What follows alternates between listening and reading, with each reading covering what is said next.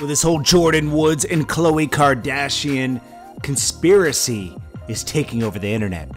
But is this just Khloe Kardashian getting a taste of her own medicine and karma coming to bite her in the ass?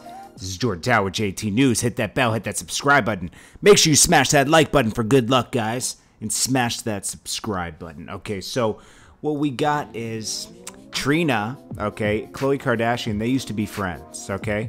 And French Montana was dating Trina. Trina actually talked about this on Rack Rants.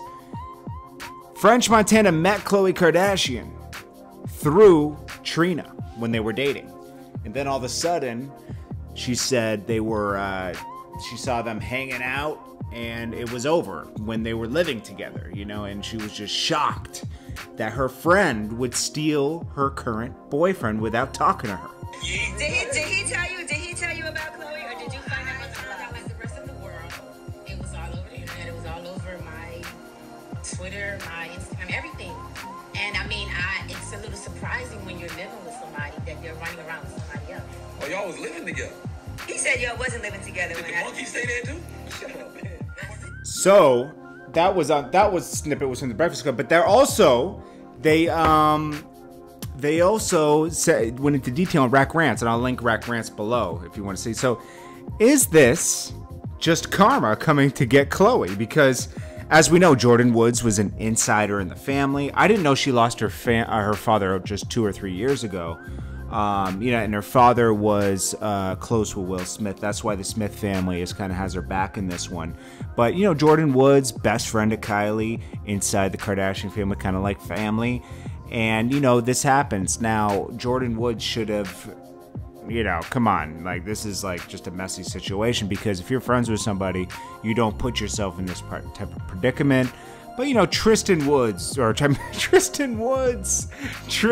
Thompson is just as bad.